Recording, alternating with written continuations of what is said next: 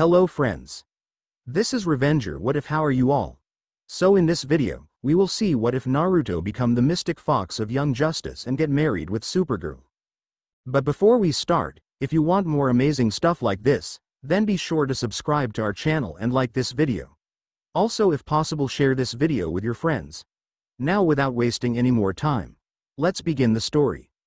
It was a dark and dismal day for the planet Earth. A young-looking woman was walking silently through the battlefield, dancing around the corpses and gore that littered it with an almost divine grace. Around her, demons and death gods were harvesting the souls of the fallen, but she chose to ignore them. She had pale skin and jet black hair and eyes. She wore a black sundress that remained clean even as blood and gore splashed around her. As she danced closer to the epicenter of the battlefield, she could see thousands of massive craters litter the landscape. However, it was the largest crater that was the target of her attention. Buried deep within the crater were two men. One was a much older man with jet black hair and eyes, but the life within them had seemingly never existed. She remembered this man. Madara Uchiha. The man who thought he could cheat her by manipulating the events and people around him to revive himself in order to forge a false sense of peace by using the power of a primordial god, Shinju, to cast an illusion on the moon. With a vicious swipe of her hand, she cast his soul into the deepest depths of hell from whence he could never hope to return.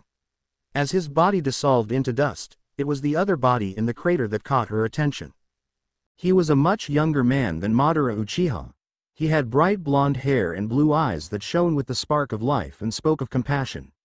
Blood dripped from his lips as he struggled to breathe, with his lungs slowly filling with blood. The woman looked shocked at just how strong his will to live was. She gently touched her middle finger to his forehead and closed her eyes as she sifted through his memories. Memories of animosity and hatred were the first to come to her mind. Memories of his childhood that made her grow furious, but she continued to scan his memories. He fought to become stronger, to prove his worth to those who called him useless, monster, and other hurtful things. He fought people far stronger than himself.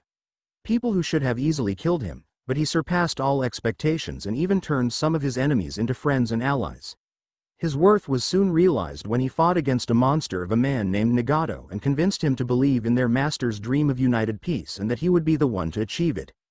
More memories came to mind with each passing moment. True enough, the world had come together in a united front in order to stop Madara from unleashing the power of Shinju. As the battles became more drawn out, the young man, with the help of his friend, brother, Sasuke Uchiha, managed to bring down Madara, even after he absorbed the power of Shinju. Sasuke had died intercepting an attack meant for his friend, allowing the young hero the chance to deal the final blow. She opened her eyes and removed her finger from his forehead before looking down at him with a gentle smile. "You have suffered greatly, young hero," she said as tears began to fall down her face. "To sacrifice your happiness for the sake of others. To do everything in your power for the sake of peace. You are a far greater man than most. Because of that, I will guide your soul to another world. A world where you will gain the happiness you so rightly deserve, but be warned. In this world, there is a constant struggle between good and evil and you may be forced to choose sides. But I know you will make the right choice. Because you are a child of destiny." She placed her hand atop his head. "Now close your eyes, my young hero, and sleep. For when you wake, your next great adventure shall begin." Naruto Uzumaki. Naruto did as he was told. He closed his eyes and felt his heart stop beating. His soul had left his body and was now being cradled in the woman's gentle hands. "You have led an incredible life, Naruto Uzumaki," she stated as she flew beyond the world's atmosphere and into the multiverse where billions of alternate Earths existed. Turning around, she watched as the dead Earth of Naruto Uzumaki was replaced by a more modern version. Shaking her head, she flew off toward one specific Earth she had been keeping her eye on recently due to the balance between good and evil being skewed closer toward evil. She, as well as the other Endless, hoped that this new addition would help to balance the world. "My brothers and sisters watched your world with interest," she told the spirit. "It was one where the world was skewed the greatest toward evil. We considered it a lost cause, but then you showed up. You alone fought against the odds. Where others failed, you rose to meet the challenge. You turned foes into friends and slowly, your world was beginning to balance out. When the true Madara Uchiha appeared, We considered your world doomed and were prepared to destroy it so that the evil of your world would not touch the others. But once again, you showed up. You rose to the occasion, gathering your friend and allies, and you fought back. Against a foe that nobody believed you stood a chance against, you fought back and proved to be the true savior of your world. When Destiny, your father, caught wind of your victories, he would continue to read into his book and was surprised when history was changed. I don't know which he was more, proud of your accomplishments or depressed about the fact that your existence defied what should have been unavoidable. Now, we need a champion. One who has fought against all odds to do so again in order to rebalance the world, she whispered. We need you. As much as I would love nothing more than to return you to this world with all of your memories and skills, doing so would cause the world to collapse into itself because mortal gods are not meant to exist. That does not mean we will simply leave you powerless. We have decided to gift you with a magic affinity equal to your chakra levels, excluding Kurama's own demonic chakra being added onto your own high reserves. You will eventually need a teacher, but I am confident you will find one that is able to sufficiently teach you the art of weaving magic. It wasn't long that she stopped in front of a single planet and smiled. It seems we are at your final stop, Naruto. Remember what they say. Death is not the end of a life, but the doorway to the next great adventure. This is your next great adventure. Farewell, Naruto Uzumaki. I hope to meet you again, though not anytime soon. With the opening of her hands, the soul fell to earth to begin the next great adventure. It was 6 in the morning in Salem, Massachusetts, and the small town was just beginning to wake up. One such individual is a 12-year-old boy by the name of Naruto Uzumaki. He woke up in a 2-story building his parents had owned on the outskirts of Salem before their tragic accident. A drunk driver driving a big rig plowed through the red light as his parents were leaving the restaurant from their date night. The two were killed immediately by the impact. Kushina Uzumaki was a naturalized full Japanese woman who worked as a bail bondswoman and a volunteer firefighter. Minato Namikaze was a half-Japanese, half-American man who worked as a lawyer for small business owners and volunteered building houses for the homeless all across the country. Many people attended their funeral as they often got along with everyone or helped them in some way or form. Naruto had been left the house, the land it stood on, and an inheritance of well over $12 million, though he would only get the money if he attended Salem Academy for Gifted Youth, a K-12 private school that boasted a large turnout of students who graduated from Ivy League schools, and graduated from college. Naruto hesitantly agreed. When he did attend, he soon discovered that the school was for the predominantly wealthy. It was then that he realized just how much he hated those rich, snobby, preppy bastards who looked like they would rather spend their lives spending their parents' money than get a job and earn it. Sadly, his parents had worked hard to get him admitted into the school and he knew they would be disappointed if he didn't follow through with their final wishes. So, he studied constantly and went above and beyond what most expected of him, or of any student. He found out rather quickly that he excelled at art and began to sketch people and places that had an impact on him. Naruto looked up in the family room and saw a picture of his parents standing behind him. All three of them were smiling. The day before their lives were taken was probably the happiest day in the family's life. I'm gonna make you proud one day, he said to himself. I'm gonna be someone that people will be able to look up to for help, just like you two were. The bus horn shook him from his thoughts as he hurriedly grabbed his backpack and sketchpad before heading to the bus, locking the door behind him. Upon taking his first step into the bus, he immediately noticed something wrong with the picture. There was a small group of senior goth kids talking about how fucked up the world was if they had to have superheroes like Superman, Batman, and the rest of the Justice League to protect them. He released an involuntary shudder. He absolutely hated emos, goths, and almost every kind of pessimistic douchebag with a passion. Just the sight of one would cause him to daydream of beating them into the dirt with a smile on his face. Regardless, he scanned the bus to find a different seat and his eyes landed on the only seat available. It was 3 rows directly behind the driver and absolutely empty. As soon as he sat down, the bus started to shift before driving off. They made a few stops here and there, but no other students got on.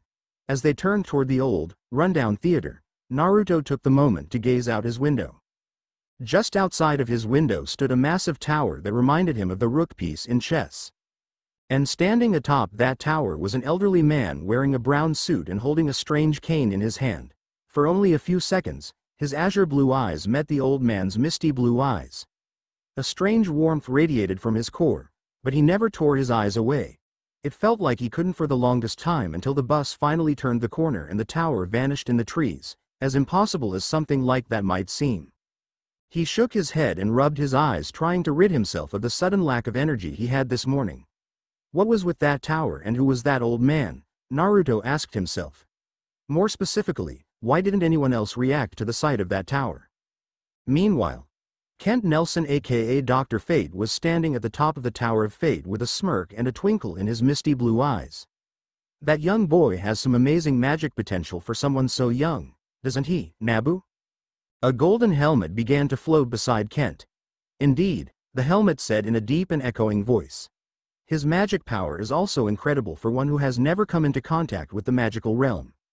And to see the Tower of Fate without either of us granting him permission, he will make for a powerful sorcerer in the future. I know, said Kent happily. Which is why I plan on making him my apprentice in the mystic arts. The only question is, how do I approach him with such an offer? Fate has funny ways of making the impossible slightly more possible, the helmet chimed. Kent looked over at the helmet. So you would have Dr. Fate make an appearance in front of the lad? Kent asked the helmet sarcastically. And how would you have him explain why he wishes to apprentice him in the art of weaving magic? No, Nabu. This must be handled with a little more grace. I'm sure he's curious about the tower. Perhaps, I'll leave a copy of the key in the one place a kid such as him would find it. Show him the wonders of the magical world and then ask him to be my apprentice. It's wonderful, it's perfect, it's the single stupidest plan you've ever concocted, the helmet echoed. What if one of the Lords of Chaos finds the key rather than the boy with potential? The helmet would be right within their grasp. We'll see just whose plan is more convoluted, Kent challenged.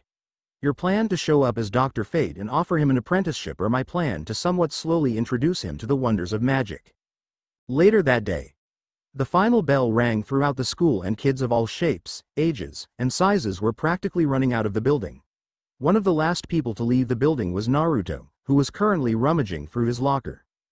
As he subconsciously dialed in his combination, Naruto was thinking back on what he had learned about his teachers and fellow students.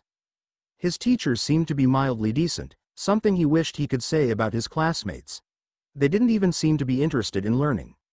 Just gossiping about the newest topic, which was usually centered around heroes, villains, and what the Justice League was doing. With a loud pop, the door swung open, allowing Naruto to see what was in his locker. His backpack. A couple of sketch pads. A few envelopes with hearts drawn on them. An iron key that looked like it had been through 3 world wars. His school bee. Wait. What? Oddly enough, there it was. A fairly large iron key that looked like it had several scratches or some kind of markings carved into it that hung from some kind of thin, clear string a bit thinner than fishing line. Carefully, he pulled the key down and inspected it closely. It was too large to be any use in a modern house. Maybe it could be used on some kind of chest from the World War era. For whatever reason, he chose to tuck it into his backpack before emptying his locker of everything except for his school books. When he grabbed the strange envelopes, he shrugged his shoulders and threw them away. He didn't know who they came from and didn't care. He wasn't that into gossip that he had to read about it in school. He wasn't into gossip anyway. As he walked out of the academy, he noticed his bus was just pulling out of the driveway. No matter how fast he ran, he was no match for the modern car engine. Silently cursing himself for spending so much time on a weird key that he missed his bus home, Naruto did the one thing he never had time to do except on the weekends. He walked home. It was about 7 blocks away, thankfully. Within 30 minutes of walking, he noticed that he was getting closer to the theater where he saw that strange tower again. Looking up to the top of the tower, he was mildly shocked to not see the elderly man he originally saw on his way to school. A foreboding feeling passed through his body. As he walked up, he noticed a door on one side with a keyhole. Carefully, he took out the key from his backpack and put it in the keyhole. With a turn of the key, the door popped open and a blinding light caused him to close his eyes. By the time he opened his eyes again, he saw the old man from earlier standing in front of him, but he looked different. I see you possess a key to the tower, but I do not recognize you as an authorized visitor, he said. Identify yourself. Naruto stood there, startled. I'm sorry, the boy said hastily. I found this key in my locker and I was curious as to what it belonged to. I didn't mean to break in. The man smiled kindly toward Naruto. "Don't worry, Sprout," the man said. "You're not in trouble. I'm sure the master of the tower had some reason to give you the key. Let me bring you to him. All right?" The boy nodded and followed the elderly man. They went up some stairs, down others, and even went through an elevator. As soon as the elevator stopped, the two walked out and saw a large room filled with all kinds of weird things, though he was willing to bet they were antiques from all over the world. Without warning, the elderly man standing beside him now stood directly in front of him. He looked to the side and saw the same elderly man. Okay. This was confusing and freaking him out slightly. With a simple wave of his hand, the elderly man standing beside him had faded into thin air. "Welcome to the Tower of Fate, young man," he said with a mischievous smile. "My name is Kent Nelson and you, my fine young man, have intrigued me." Naruto looked at Kent nervously. "You see, you have done something I have always considered impossible for anyone to do. You saw the Tower of Fate. I say that it's considered impossible because there is a special spell placed around the tower that hides it in an alternate dimension. To have seen the tower means you have incredible potential for magic. You can see the space between dimensions that the tower sits on." "Magic?" Naruto asked skeptically. "Like sawing people in half and pulling rabbits out of hats?" Kent shook his head negative. "No, those are illusionists. They use trap doors, smoke, and mirrors to make things that seem impossible become real. Collapsible flowers. A hidden door in the hat that leads to a box that a rabbit is in. A rubber saw, fake legs, and a person stuffed into the other half of the box. Those things are simple and easily explainable. When I say magic," he said before revealing a fireball the size of a basketball hovering inches over his palm. Seconds later, the flame began to turn to ice and fell to the ground, but the instant it hit the ground, it turned into water and splashed harmlessly against the ground. "I mean real magic. Spells. Familiars. Rituals. The works." "Whoa," the blonde said in awe at the display. "And I can do that?" "Not just yet," Kent informed him. "While you have a lot of magic and a lot of potential, you still need to be trained to use it. Which is why I am asking you if you would like to become my apprentice in magic." Naruto stood there, shocked. "Seriously?" "Of course," Kent said honestly. "You could do the world a lot of good by mastering your magic power, and your ability to see through illusions and the space between dimensions will be an invaluable asset."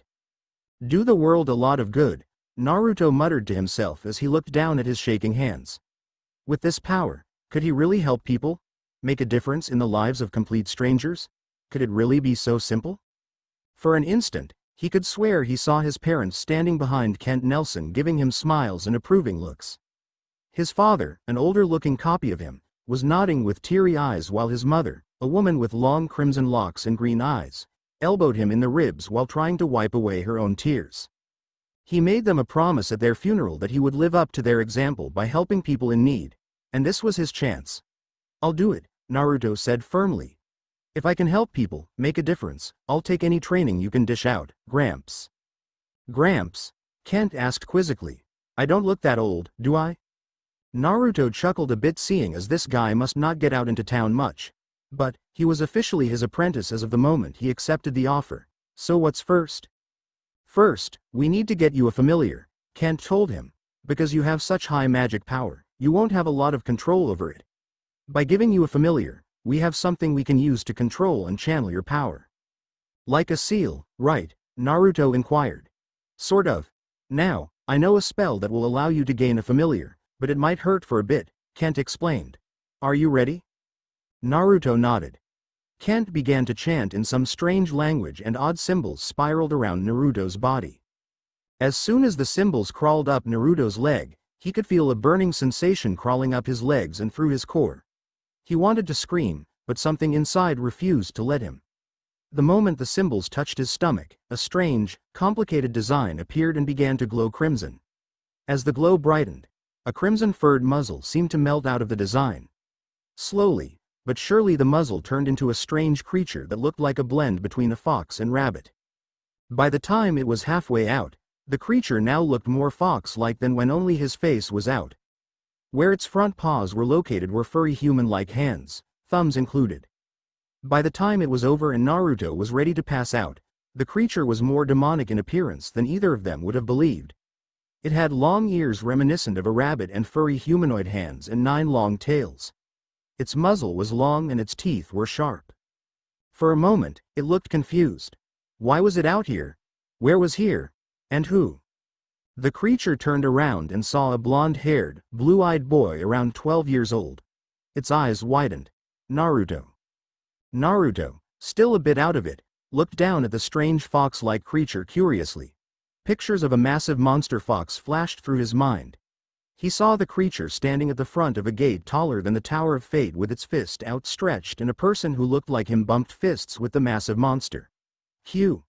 No, Kurama. Are you two familiar with one another? Kent asked warily. Know him, the creature, Kurama said with a scoff. We're partners. We have been for a long time. I don't remember, Naruto admitted. But if he says we've been partners for a long time, I'll believe him. Kurama looked at Naruto. A shocked look was clear even with his fox features obscuring it slightly. How old are you? Naruto Uzumaki Namikaze. 12, Naruto said quickly enough. Why? Because when we were partners, you were 16, he said, stunning the group. What could have happened? Kent asked. People don't just retard their physical age. It's impossible. Even with all the magic in the world, you could only hope to change your appearance to a younger age. Not literally retard your age from 16 to 12. And you were correct, Kurama stated, placing his hand against his muzzle. I can only think of one thing that could have done something like this. He was reincarnated. He must have lost all of his memories of his past life when he died and was reincarnated by some god or goddess that took notice of him. However, I was bound to his soul during his first life by a complex seal forged by his parents. Because of it, I was accidentally reincarnated also, but I've retained my memories because I wasn't the direct target. It's the only thing I can imagine having happened, but even I am skeptical about such a thing happening. So you're saying I died before? Naruto asked, his voice shaking slightly. Why can't I remember that?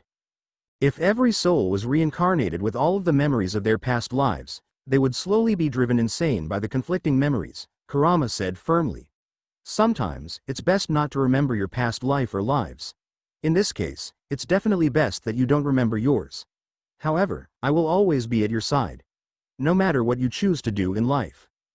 Did you know my parents, in my last life? Naruto asked. Kurama nodded. Yes. In fact, the last person to watch over me was your mother, Kurama informed him. She was a tomboy with red hair and green eyes. Always getting into fights or beating up someone.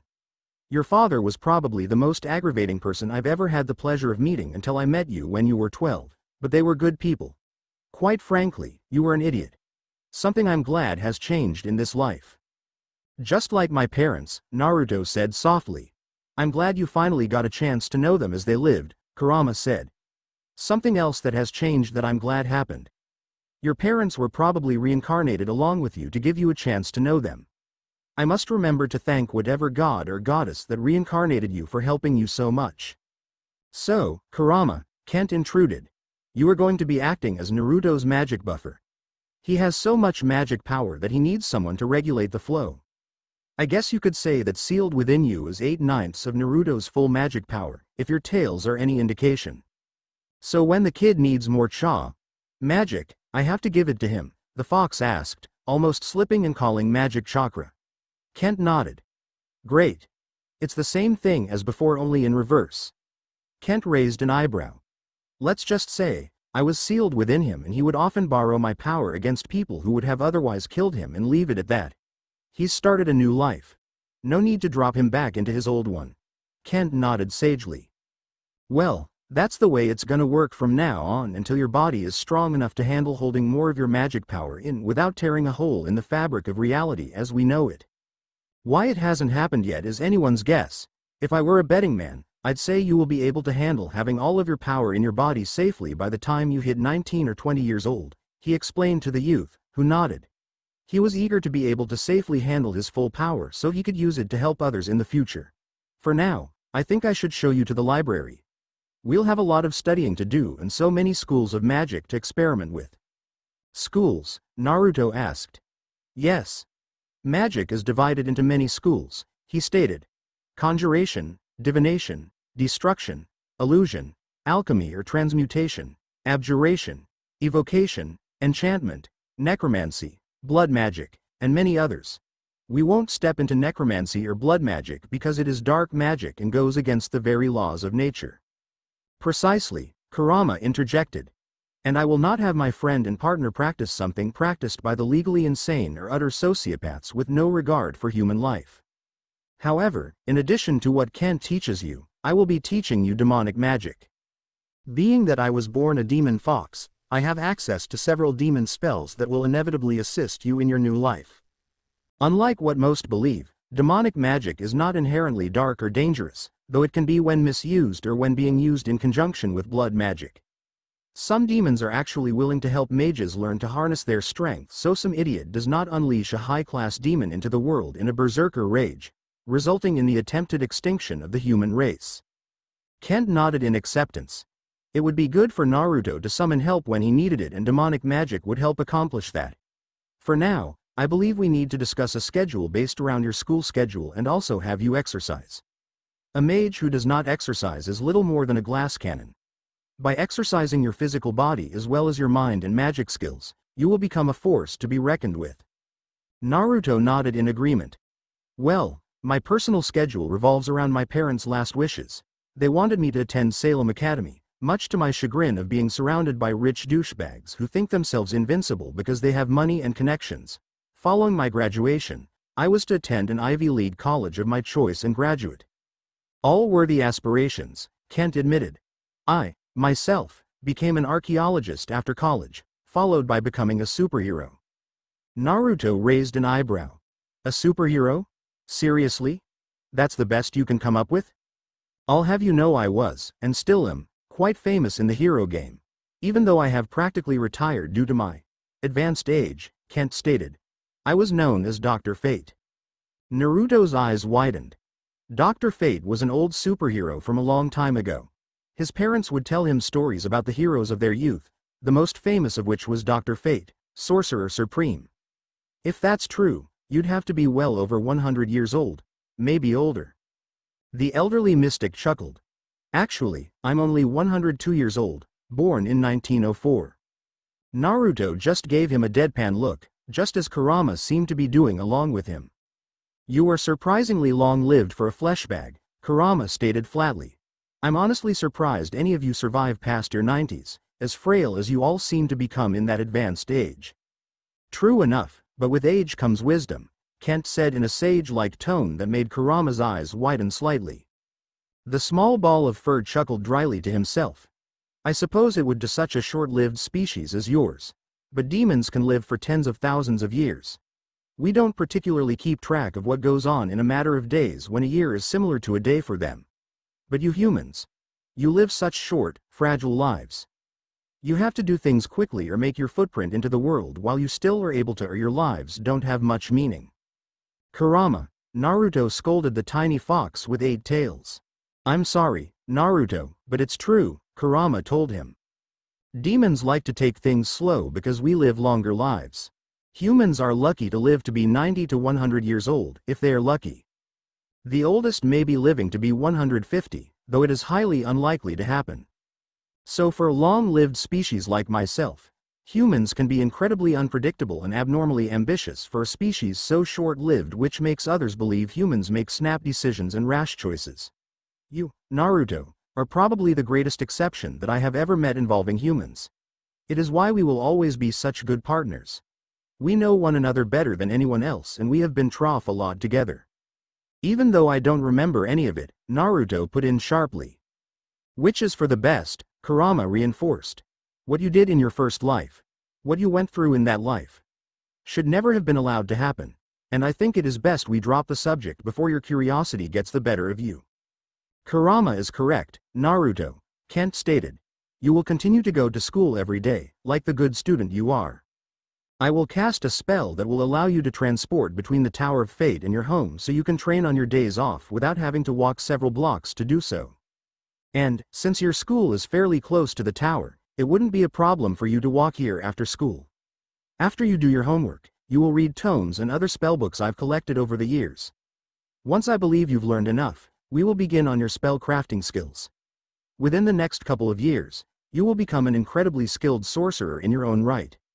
What are we waiting for then? Naruto said, cracking his knuckles and letting Kurama jump onto his shoulder, thanks due to his tiny size. Let's get training. Over the last 2 years, Naruto had learned several things from Kent and Kurama. Thanks to his education in Salem Academy, he had begun to learn Latin, a language Kent said was the origin of every language known to man and a key to several kinds of magic. Kurama had also had him begin learning the abyssal language and script, a key to mastering demonic magic. He continued to attend school and advanced to the 8th grade in his 7th year of attending Salem Academy, earning him a lot of praise from his teachers. He was incredibly intelligent for his age and he absorbed information like a sponge. Unfortunately, he now had to put up with douchebags a year or two older than him giving him all kinds of grief, from picking on him to giving him dirty looks. He simply chose to ignore them for the most part. His training took precedence. Eventually, Kent began to teach him actual spells. A few simple ones, but they were spells. It didn't take him long to master these spells. Some of his more favored spells were the enlargement spell, which he often cast on Kurama to grow him to the size of a wolf or a horse, and the empower spell, which enhanced Kurama's physical abilities several times over, granting him the ability to fight alongside Naruto against any enemy he might come across. Even the common gun-wielding thug was easily detained by Kurama when under the effects of these spells. His skin was so durable, he would be unaffected by any hail of incoming bullets, supposedly. Naruto wasn't insane enough to put this to the test, seeing as Kurama was doing his best to help him and the fact that they were partners until the end. He was finding it slightly more difficult to learn demonic magic than the magic Kent was teaching him. Due to the inherent nature of demonic magic, Naruto found it difficult to summon a demon, even a low-ranking one. Today, he was on yet another attempt to summon a demon using only his magic without resorting to using blood magic. Concentrate, Naruto, Kurama stated in a sage-like tone. Demons will be able to sense your emotions through your magic. If you are fearful, they will sense it and no demon will respond to your call. I'm trying, Kurama, Naruto said as sweat fell from his forehead. But what if I summon a demon stronger than my magic can handle? You cannot allow such fears to flow through your magic, Kurama insisted. If a demon stronger than you appears, both Kent and I will be able to handle them and send them back the hard way if they do not listen to reason. I have complete faith in your skills. You should feel the same. Naruto felt a weight lift from his shoulders as he smiled at his partner. Thanks, Kurama, he said softly. All right. Last chance for today. Naruto pulled his magic and allowed it to flow through his hands into the summoning circle and began to chant rhythmically.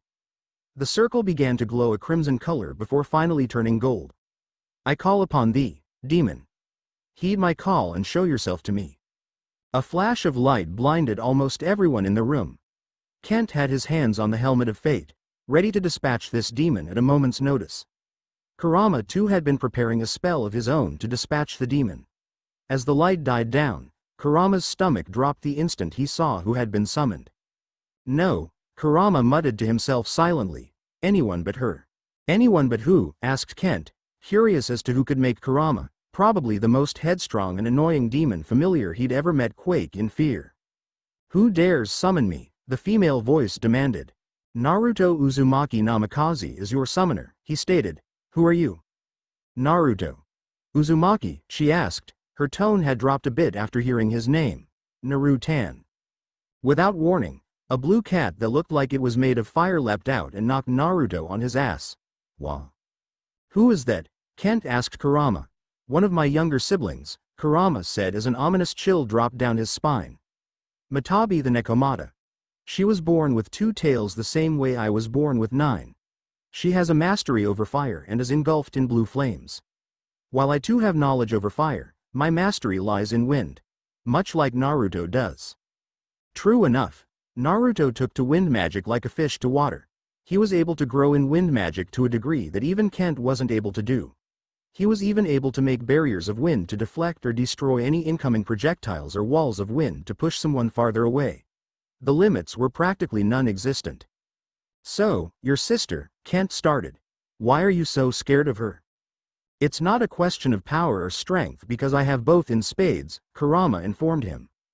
She is just annoyingly girly. Everything is about something being cute or cuddly with her.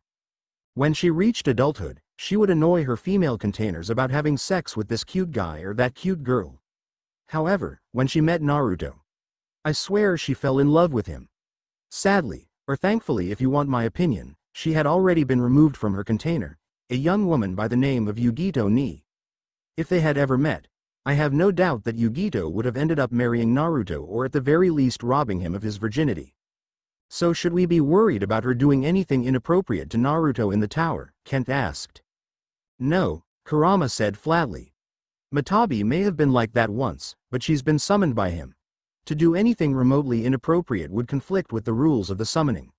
For now, she is little more than an incredibly powerful flaming house cat. Still, that he summoned her instead of another type of demon worries me. Why? Because it means that it isn't just his magic that is being used in the summoning, but the essence of his soul, he said. Because his soul's essence still has ties to his first life.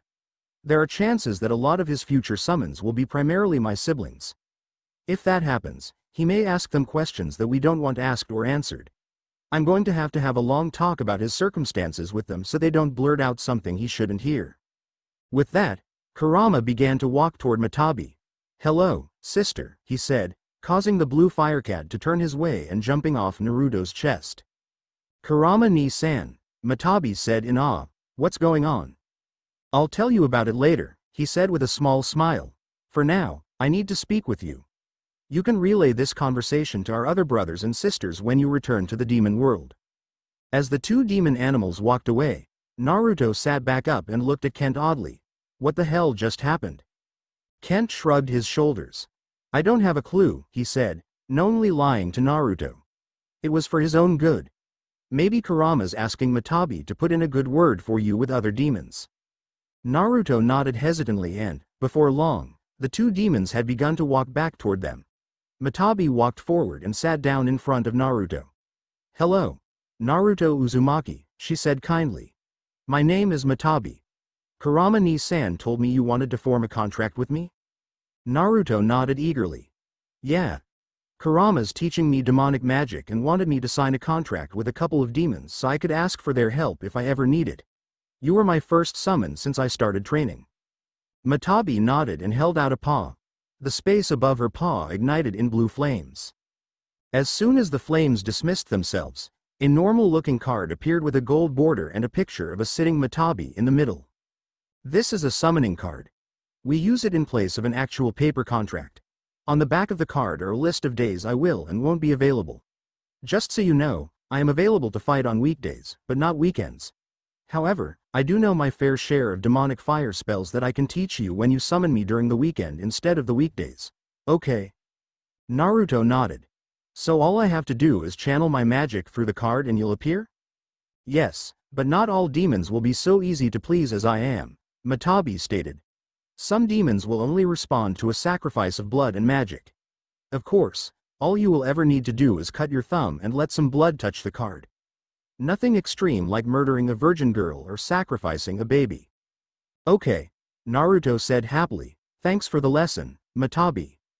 No need to thank me, Naruto-tan, Matabi explained with a Cheshire grin. Just helping my future summoner as much as I can. Goodbye. I'll see you soon. With those last words, Matabi simply disappeared in a sudden burst of flame. Congratulations, partner, Kurama stated. You've finally managed to summon a demon and got her to sign a contract with you. And it only took you a year and a half to do it. Give me a break, Kurama, Naruto said as his head hung low from the blow to his pride. Just summoning her took a lot of my magic power that I can barely stand straight. With those final words, Naruto slowly walked off to bed for a quick nap. Indeed, the fox muttered under his breath. Thankfully, now that the contract has been made, it should take considerably less to summon her again. So, on a scale of 1 to 10, just how strong was she? Kent asked curiously. If I were to judge her on the standards of high-class demons, she would be a 1 or 2. On the scale of the average demon, however, she was around a 6 or 7. She is powerful, I'll give her that. But nowhere near as powerful as someone like myself or many other demons. Most dark mages wouldn't think twice before dismissing her in hopes of summoning a more powerful demon, but for someone like Naruto. She is undoubtedly a good choice for a first contract since she has so few requirements and has a lot of power. Because it's with Naruto, her already low requirements are drastically reduced simply because of the bond he formed with my brothers and sisters before his last few moments in his first life. If she knew it was him from the beginning, she would have come immediately, but his fear was clouding his magical signature. I see, Kent stated as an idea popped into his head. I think I should call in a friend of mine to help Naruto out with his training as a magi. He uses a different way of casting spells and I think it would be a good idea to teach him about the different ways of casting. And who did you happen to have in mind? Kurama asked skeptically. Giovanni Zatara and his daughter Zatanna Zatara, Kent said with a glimmer in his eye. Giovanni is a Justice League member as well as a homo magi. I know he is training his daughter to one day be a powerful mage just like him. Maybe we could trade off teaching for a bit. As much as I am sure this will vex me in the future, I suppose we don't have much choice, Kurama admitted. However, it will have to be at Naruto's house. You could bring over a few harmless tomes and texts that the two students can study. Of course, I refuse to train anybody save Naruto how to use demonic magic, so training the young Zatara girl will be your job. Based on what Naruto learns under the elder Zatara's tutelage and how well he learns it will determine whether I allow him to continue learning it or if it will be something he works on in his spare time. Kent nodded as Nabu melted into the wall back to where it is held for safekeeping. Pulling out his cell phone, he dialed a number he knew all too well. Hello, Giovanni? It's Kent. Listen. I was wondering if you and that daughter of yours were still interested in learning a bit of magic from the tower. You are? Good. You see, I too have found an apprentice. An incredibly gifted one and, believe it or not, I'm kind of running out of things to teach him at the novice level. He's actually in the apprentice level with wind magic and plant magic. I was wondering if you wouldn't mind helping to teach him something new if I taught your daughter a few spells and skills. You would? Wonderful. However, we won't be meeting at the Tower of Fate. I trust you and your daughter just fine, but I don't trust that a Lord of Chaos won't follow you. We'll be meeting at my apprentice's house here in Salem. I'll text you the address and we can meet over the weekend. Okay. See you then. Click. That sounded like it went surprisingly well, Kurama stated with a raised eyebrow. It did, Kent admitted. He was surprised when I mentioned how well Naruto was doing in his studies and started bragging about how well his daughter was in hers. Of course, I don't think he was lying. Just expanding the truth slightly. Good, Kurama stated. Sometimes, the best way to get stronger is with a healthy competition. Of course, he doesn't know just how competitive Naruto can be and that he puts his all into learning something that interests him. The Zatara family will learn soon enough just how hard it is competing against someone like him. Within a matter of days, Giovanni and Zatanna Zatara were standing in front of a fairly large home. Far too large for just one person to live in, that's for sure. They knocked on the door and watched as it swung open, revealing Naruto wearing his school uniform.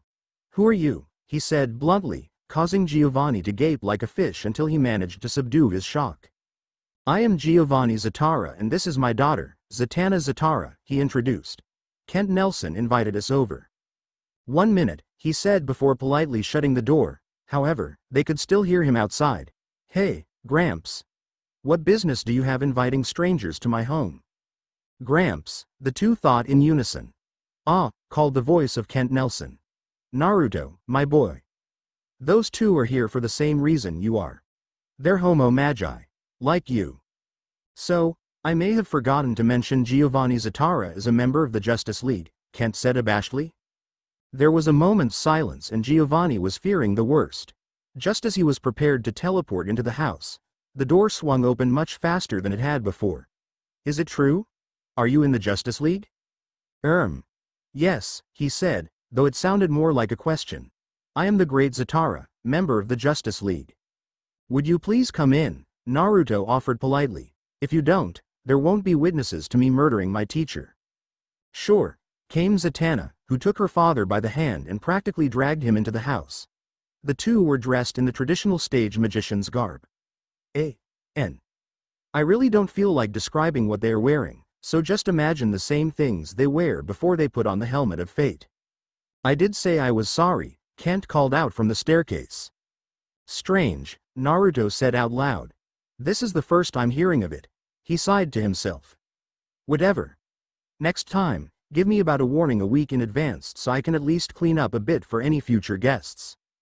Zatanna looked around and could barely see a speck of filth or dust on any surface. Clean up a bit. Who was he trying to kid? So what's this about, Gramps? Brining in a league mage, I mean. Well, you've surpassed the novice stage of all of the magics I've taught you, and you were almost to the journeyman stage in your wind and plant magics. I thought it wouldn't hurt you to meet an experienced crime-fighting magi like yourself and to learn a thing or two from him while I teach his apprentice, Kent admitted freely, stunning Zatara upon finding out the kid who was a little bit older than her.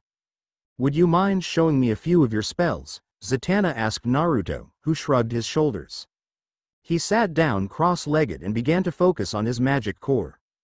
Ventus Murum. With those simple words, a massive wall about 8 feet tall by 6 feet wide appeared before their eyes. The only way they could tell it was because of the constant movement of the winds, as invisible they might have been. With a swipe of his hand, the wind from the wall simply seemed to fall apart, disrupting the spell. I've learned to use Latin as the base for all of my verbal spells, and I've also been learning to cast spells somatically using special hand formations and combinations. Zatanna puffed out her chest with pride. Dad's been teaching me to cast spells by saying them backwards. Naruto smiled at her, fairly impressed that she had the ability to speak backwards. Definitely impressive. The name's Naruto. Naruto Uzumaki Namikaze. And I am Zatanna. Zatanna Zatara, she said as they bumped fists, and I've got a feeling that this is the start of a beautiful friendship. Over the next few months, Zatanna and Naruto had been studying during the weekends under their respective teachers. Zatara was surprised at the rate at which Naruto seemed to pick up on the things he was being taught, and Kent was stunned at how much magic potential Zatanna had, almost on the same level as Naruto. The two were advancing at an incredible rate. Before long, October 10, 2008 had arrived, and Kurama and Kent knew that today was Naruto's birthday, and they had informed Zatanna and Zatara of the importance that today held. The two of them wanted to do something special. Zatanna especially, considering how close the two of them had gotten over the short periods of time they spent together. Zatanna and her father had been shocked when they saw Kurama, whom they had originally believed to be a stuffed fox plush, walk up to them and start talking about wanting to celebrate Naruto's birthday. After a long, winding speech about how he was Naruto's demon familiar, bound to him his soul by his immense magic power, and was currently acting as a container for a majority of said magic power. Naturally, after evading Zatara's attempts at murdering the demon and sending it back to hell numerous times, Kent had somehow managed to get him to sit down and listen to the explanation Kurama offered him as to why erasing his very existence from the mortal plane would be a bad idea for everyone involved. Thankfully, there would be no unexpected reality warping going on anytime soon due to a massive and sudden influx of magic power concentrated in one location that was not the Tower of Fate. Today was a very special day, and Kurama had taken it upon himself to arrange a massive birthday party for his best friend and partner. Naturally, Zatanna and Kent forced themselves to be a part of it, offering to be the distraction while Kurama and Zatara set up Naruto's home. Somehow, Zatara managed to convince a few of the Justice League members to come down with a few of their sidekicks, partners to the party, as an introduction to people who have been in the hero game for a long time, and to learn some more about what the League expects of future heroes after informing them of the young mage's desire to help people with his powers. Currently, Kent had Zatanna and Naruto sparring in an empty room located within the Tower of Fate. "Labyrinth," shouted Zatanna as a basketball-sized ball of blazing hot fire screamed toward Naruto. "Vacuum," called Naruto in response as a giant black vortex appeared in front of him, absorbing the ball of fire before closing in on itself. "Ventus Globus." An orb of spiraling wind shot forth from his palm at great speeds towards Zatanna, who was barely able to dodge it. Unfortunately, just as the sphere of wind got beside her, it exploded, sending Zatanna skidding across the room. "That's enough," Kent said as he watched Naruto help Zatanna back to her feet. "You've both progressed incredibly quickly. At this rate, you'll be strong enough to join the League when you turn 16. "Yep," Naruto said as he dusted himself off a bit due to his own encounters with the floor. 4 more years and I'll be ready to join the big leagues instead of dealing with those fake magicians after Nabu's power." True enough, there were a great number of people, wannabe magicians, who thought they were big shit because they could conjure up fireballs and use blood magic to control minor demons like imps and the like, who often tried to find the legendary Helmet of Fate. Almost easily enough, Naruto had joined alongside Dr. Fate to dispatch these small threats before they got too big. As time passed, both Nabu and Kent believed Naruto was strong enough to handle these annoyances to give him some more independent experience as a future crime fighter. "Yeah," Zatanna said as she wrapped an arm around Naruto's shoulders. "Maybe Dad will let me join the league too." A few seconds passed before Kent and Naruto just burst out laughing. The idea of Giovanni Zatara letting his daughter become a crime fighter was laughable. He was definitely an overprotective dad if ever there was one. Zatara pouted as the two laughed at her expense. "Not cool, guys." Naruto said, using his affectionate nickname for his rival, "Friend. Nothing short of you saving your dad's life from the combined forces of Superman and the entire Green Lantern Corps would get him to admit you were ready to be a leaguer. When you look up overprotective dad in the dictionary, your dad's is the picture directly beside it." "He's not that bad, Zatanna countered. Naruto deadpanned. "He threatened to castrate me if I ever made you bleed during our sparring sessions. He also threatened to tear off my arms and legs and leave me in a magical coma if I ever deflowered and knocked up his little princess." At the mention of this, Zatanna blushed a furious crimson. Sure, she thought Naruto was an attractive guy, but for her father to do that for her, it was incredibly embarrassing to hear from her best friend and rival. Off to the side, Kent walked out of sight and met back up with Kurama. "How is everything going at his house, Kurama?" he whispered. "Everything is going well enough," Kurama stated. "Of course, considering a good majority of the Justice League and their partners are either here already or are going to be here within the next couple of hours, the setup is going incredibly well." For a moment, Kurama just sat down and looked up blankly at the elderly mage. "You do realize he's going to freak out when he sees complete strangers in his home, right?" Kent waved his hand at the fox dismissively. "No need to worry, Kurama," he said. "I've got everything under control. Just trust me." Kurama sighed to himself. "Whatever. It's your funeral. Remind me again how you want your soon-to-be non-existent remains dealt with after Naruto's powers immolate you, cause your organs to explode followed by spontaneous combustion of said exploded organs. The ashes or whatever remains poured into a large vat of acid until even the bones have dissolved, and a small nuke eliminates anything that used to be you and is connected to you in a 55-mile radius?" "Har har. I got a good laugh out of that one," Kent mocked with narrowed eyes. It was a well-known fact that Naruto tended to blame anything that was remotely exciting occurring in his normally dull life on the ancient sorcerer, which was partially, if not completely, true. He wasn't big on celebrating his birthday since it just didn't hold the same significance as it used to when his parents were alive. When Zatara and his daughter arrived, Naruto had mentioned something about murdering him for the unexpected visitor who could have just as easily been torn to shreds by his reality-altering magic that would instinctively act up when he had more than 2/9 of his power and was not actively casting mid to large-scale spells constantly or when something or someone surprised him. Most times, it would result in him jumping and clinging to the roof or whatever was directly above him or the nearest tall object. Other times, it would react in the form of a dangerous and deadly spell that warped the very nature of whatever it touched. Almost always, Naruto would swear by the gods that he would murder, maim, slaughter, destroy, or generally eliminate Kent Nelson in the most painful way imaginable using every demon he formed a contract with to do so. This would, in turn, be waved off by the elderly mage as though it were some sort of inside joke. Regardless, Kent often found it funny to gauge Naruto's reactions, something his fellow teachers had told him point blank would get him killed by a high-power reality warp one of these days. "Don't say we never warned you," Kurama said before turning back and walking back to Naruto's home. "Be ready to bring them by soon. Everything is almost set up." Kent gave him the thumbs up before returning to his training of the two young mages in training. Naruto and Zatara had somehow broken out into a massive water magic fight.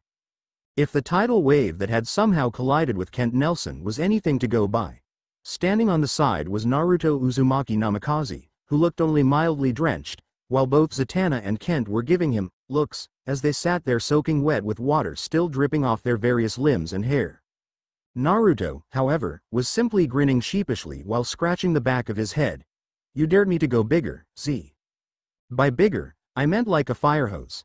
Not a natural disaster," she shouted as she tried to get the water out of her hair before thinking about using a spell to dry her clothes.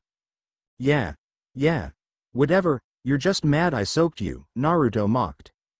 That's about enough playing around, kiddos, Kent said as he cast a spell of his own to drain and dry out the training room. Let's go out for some ice cream. Within seconds, the two preteens rushed over, collected Kent, and ran out of the Tower of Fate to the nearest ice cream parlor. It took him only 15 minutes to get to Benny's old-time soda shop. Naruto was licking a 2-scoop berry cream cone with a crushed Oreo topping while Zatanna was eating her own 2-scoop vanilla cone with crushed Butterfinger topping.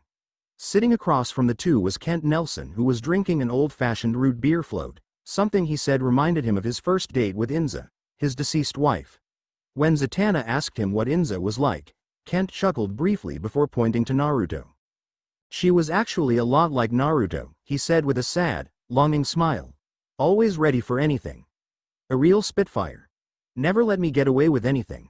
She even threatened me just like him whenever she thought I did something stupid.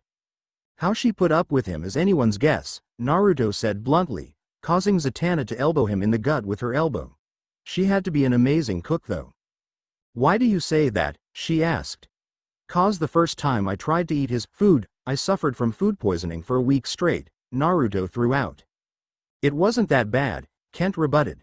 I turned green for the first 3 days I suffered from food poisoning, Naruto said with a deadpan expression. Followed by flu-like symptoms, which was closely followed by almost insufferable chills and sweating. At this point, Zatanna had paled several shades lighter and told herself she would never eat anything the Supreme Sorcerer ever cooked himself. You put me so close to death's door that I swore I could see a god of death hovering over my bed at night. What doesn't kill you makes you stronger, Kent replied. So if I shot you in the face and you lived, would that make you bulletproof? Naruto asked as though he were genuinely entertaining the thought. Kent only laughed. You couldn't kill me in a million years, kiddo, he said. I taught you almost everything you know. So you keep telling me, Naruto grumbled.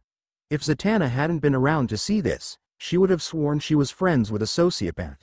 However, being around Naruto and Kent as long as she had, Zatanna had long since developed an immunity to their antics. Pulling out his pocket watch, Kent's eyes widened as he noticed what time it was. Putting away his pocket watch, Kent finished the rest of his float and told the kids it was time to head home for the day. Naruto surprisingly agreed, stating that he had dinner to make for him, his two teachers, and his best friend. While Naruto was far from a world-class chef, he was a competent cook when it came to dinner. Living on your own for so many years made you learn to do things yourself. As soon as the two were finished with their cones, they began the mild trek to Naruto's home. Their arrival was without much fuss, with Naruto and Kent only exchanging quick jabs every couple of blocks. It was actually bearable. By the time they arrived at Naruto's home, Kurama was sitting in front of the door with his sister, Matabi, at his side. Naruto-tan, Matabi shouted before bounding toward the young teen. I was so worried. Kurama wouldn't let me eat anything until you got home. What's for dinner? Naruto chuckled as he caught the leaping cat and scratched her cheeks, causing the demon Hellcat to purr. I was planning on making a meatloaf for dinner with mashed potatoes, gravy, and succotash. Everyone licked their lips in anticipation. Come on. Matabi rushed as she bounded for the pet door that opened to the inside. I want dinner now. As Naruto and friends approached the door, he turned the handle and allowed the door to swing wide. The lights were off and everything was quiet. The instant Naruto flipped the light switch, the blinding light revealed a lot of people he didn't know popping up from their hiding spots. Happy birthday, Naruto, they shouted in unison. Until they saw Naruto clinging to the ceiling like a terrified kitten. Naruto turned his angry gaze toward Kent, who was smiling like a loon at the time. I'm going to murder you in ways that every death god on the face of the planet would be jealous, you ancient bastard.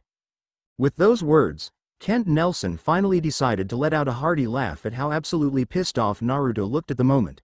Happy birthday, Naruto, he shouted to the youth, who continued to glare bloody murder and whisper incoherent threats and promises to completely and utterly destroy his ancient teacher, while several people in the room began to wonder how he got in such a ridiculous position well over 20 feet in the air from the ground. Just another day in the life of Naruto Uzumaki. Author's note. I know some of you are confused with the direction I'm going with Zatanna and Naruto, but they are only going to be magic rivals and, to a certain extent, brother and sister. I personally felt like Zatanna and Robin had a connection when she showed up on the YJ scene. Also, I didn't really like the whole Kid Flash x Artemis thing. Just too strange. Now, Naruto has a past he isn't, yet, aware of, and Artemis has a family of criminals, except for her mother, who retired after a crippling injury. Another note.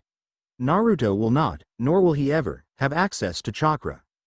He will use his magic in a similar way to chakra, but he won't have techniques like the Rasengan series. He will have a form of Hiraishin, but not until much later, well after Kent dies. Maybe sometime between season 1 and 2. Now, as far as Naruto's tailed beast summons, partners, he will have all 9. Shinju will not be in this story, like I said before. Mortal gods would destroy the world and Naruto will not be a god.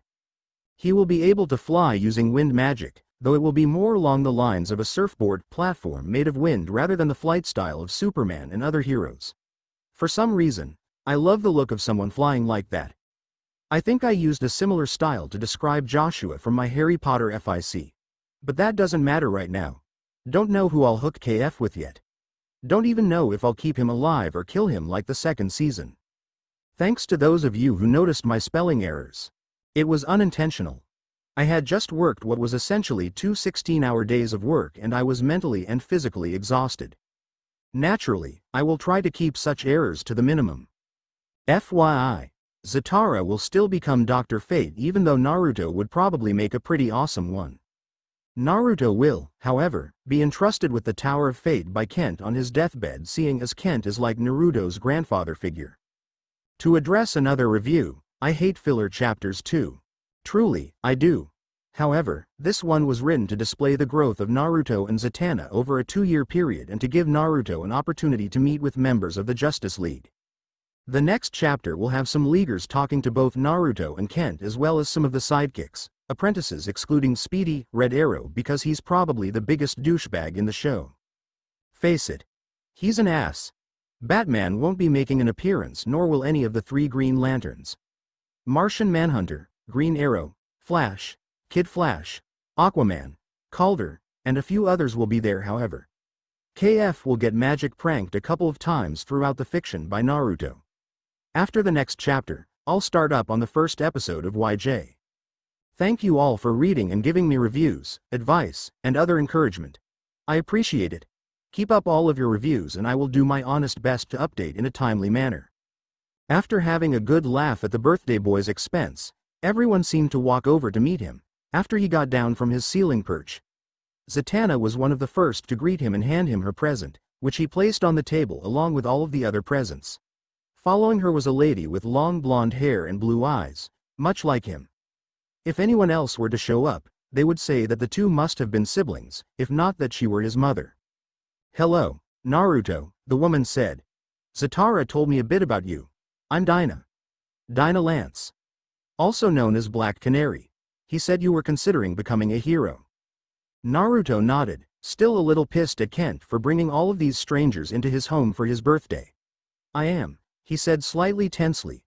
"Sorry.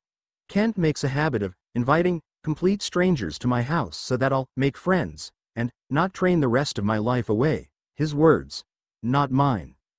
"So is Kent your grandfather?" she asked kindly. Naruto scoffed. "Not a chance in the 9 levels of hell is that old, magical bastard related to me," he said.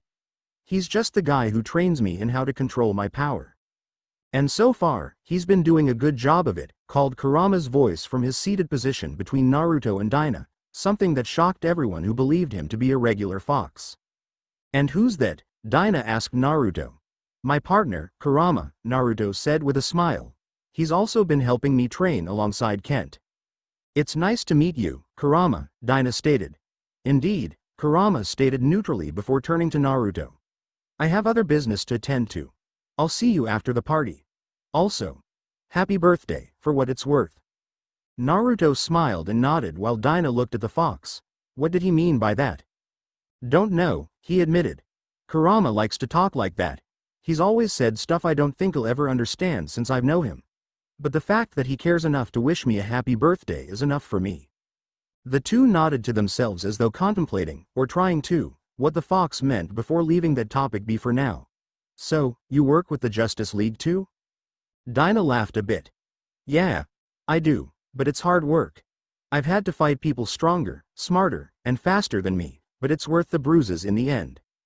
Have you ever had second thoughts about what you were getting into when you started? Naruto asked. All the time, Dinah replied. There's always the chance I could get hurt or worse when I'm out in the field, but protecting the people around me keeps me going. Dinah put a hand to her chin.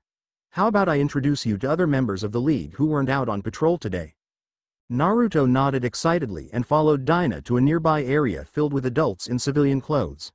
Naruto Uzumaki, I'd like to introduce you to the Justice League. Clark Kent aka Superman. Oliver Queen aka Green Arrow. Barry Allen aka The Flash. And King Orin aka Aquaman. Guys, I'd like you to meet Kent Nelson's apprentice, Naruto Uzumaki. Naruto's blue eyes lit up when he saw some of the progenitors of the Justice League standing in front of him. Then, he noticed something off. Who are they? He asked, pointing to some figures standing by the presence. Everyone looked over and saw nobody. Who's who? Clark asked. I don't see anyone. He's got green skin and no hair with a red X across his chest, Naruto said. He's standing next to a green girl with red hair wearing a blue cloak. Everyone's eyes widened, but a loud laugh echoed across the room. Kent Nelson walked out from the kitchen. Sorry, he said, raising his wrinkled hands. I forgot to mention. Naruto's eyes are quite special. He can see through the dimensional wall and through illusions. Wait, are you saying? Started Barry before Kent interrupted him. Yep. He's actually seen what the Tower of Fate looks like from the outside, Kent admitted. And likely your Martian friends through their camouflage abilities. Without warning, Jean shed his invisibility along with the young Martian girl who stood beside him. That is an amazing ability, the Martian Manhunter said. Allow me to introduce ourselves. My name is Jean, the Martian Manhunter. And this is my niece, Magan Maors. Naruto smiled and extended his hand, conjuring a rose from nothing and handing it to Magan. Nice to meet you, he said. I'm Naruto Uzumaki, mage in training and future mystic of the Justice League. You practice magic, Magan stated excitedly. Yep. I've been working on it for the past couple of years, thanks to Zatara, Kent, and Kurama's teachings, Naruto admitted with a small blush. I've got elemental magics down, though I do tend to use my plant magic and wind magic more often than not, and I can teleport to various distances depending on how much magic power I use. I remember one time a year ago. I had fallen asleep after one of our training sessions and I was dreaming about ramen, my favorite food in the world. I wanted to visit the best ramen chef in the world. The next morning, I woke up in bed with a pair of twin Japanese girls while their father was standing in the doorway, wielding a huge ladle like a medieval mace. Needless to say, I was chased out of his house while he kept shouting about how I dishonored his family and he must end my life to regain it. Everyone around him was laughing harder than they thought possible. Eventually, he tired himself out and I explained what happened and what I was. He found it hard to believe at first, so I ended up giving him a demonstration. Once he finally was ready to believe me, I asked for his forgiveness, even though it was completely unintentional that I wound up in bed with his daughters, and he forgave me by giving me a bowl of his homemade pork ramen. Of course, before he left, he said if he ever found out I defiled his daughters, I would suffer a pain worse than death. I still don't get what he meant, but I just agreed so long as he kept pumping out his awesome ramen for others to enjoy. By this time, several dozen people were rolling on the tile floor laughing their ass off after hearing the story. Magan was blushing and laughing at the same time, Kent was just grinning like a loon, and Jean was looking on in neutrality, though the makings of a smirk were clearly visible. Barry was trying to catch his breath before he clapped his hand on Naruto's shoulder. Kid, he said as he fought to control his laughter, you are hilarious, don't change anytime soon, okay? Naruto nodded and watched as the others began to regain control of their laughter. After a few more minutes, they got themselves under control enough to keep asking questions. So why do you want to join the Justice League? Clark asked. Well, Naruto started. My parents were really good people. My mom was a bail bondswoman and a volunteer firefighter while my dad was a lawyer who helped small businesses and built houses for the homeless all across the nation. They both believed in helping others before helping themselves. He held out his hands in front of him and looked at them as though something interesting would happen. With this power of mine, I want to help others just like they did. That's a good reason, Clark admitted to the young mage. I can only imagine your parents would be proud to see you having come so far in their memories. Naruto grinned and scratched the back of his head sheepishly after being praised by Superman himself. Thanks. It means a lot to hear that from someone like you. So what kinds of things have you been learning as far as magic? Barry asked. Naruto closed his eyes and seemed to try to concentrate on his memories. Kent tried to teach me some healing magic, but I don't have the aptitude for it like I do with wind magic, teleportation, and thought projections. Thought projections? Jean asked curiously. Naruto nodded and focused his magic on his thoughts. Without warning, a second Naruto seemed to phase from his body until it became somewhat solid after getting a few feet away. It's similar to clone magic, but the difference is far greater. My thought projections are capable of independent thought, but generally follow a series of orders I gave it when I was creating it. For example, if I asked it to find a way to the roof, I might grab a ladder while he might teleport. Same order, just a different way to accomplish it. It is also capable of using any magic I know thanks to the small fact that its creation halves my magic power. However, it can only use so many spells before it simply disappears from a lack of magic. Even without using magic, a thought projection will lose magic power over time and can only last so long before it disappears. Once it falls or fails, I gain all of its memories and the remainder of its magic power, if any is left. This can be good because I will naturally regenerate any magic power I've used over time. If I create a thought projection, regenerate my magic power to its maximum, and the projection falls, I would be able to use approximately 1.5 times my maximum power at the time the projection in question failed. So you could use that thought projection technique to perform recon, or instated. Quite a clever technique. Not only that, but if my projection is training and learns a new spell, when it fails, I'll have learned that spell as well, Naruto stated. Of course, even projections have their limits. I can only make one and they can't give me any physical feedback. So if my thought projection was practicing some kind of martial art and it failed after mastering it, I would not get the benefits of such training. Another downside is that they are incredibly frail. Unless I use extra magic power to make them tougher, they can usually only take one good hit before. Poof. With that said, Naruto punched his projection and everyone watched as it went up in a puff of smoke. It's got its uses, but it is also incredibly limited, Naruto admitted. The most I can do is figure out different ways of using those limited spells in different, more unpredictable ways. Orin and a few others chuckled. You found quite the student, Kent. Kent simply rolled his eyes. Definitely, he muttered. He absorbed everything I've taught him so far like a sponge and he just keeps coming back for more. There isn't much more I can teach him lately. Yeah, Naruto admitted a bit sadly. Eventually, I'm going to have to create my own spells if I'm ever going to get any better instead of relying on learning the pre-made spells from the library at the Tower of Fate. That means making a personal incantation key since I use Latin as a base for my verbal spells and adapting it to each and every spell I've learned. That will take a few years. Creating even a single spell from scratch could take anywhere from a few months to several years depending on what I want the spell to turn out like. More powerful spells, like ones that could obliterate an entire city, would take several decades alone. Everyone looked at him like he was bent on taking over the world. That was an example. I would never try to craft a spell for that level of destruction unless it was absolutely necessary. Like an end-of-the-world scenario or something like that. Somehow, that didn't put many of their minds to rest. So you use a similar way of casting spells as Zatara and his daughter, asked Dinah. Somewhat. They use backward verbal magic. Thanks to Zatara's lessons, I have been able to improve my Latin verbal magic instead of learning their style of magic, he said.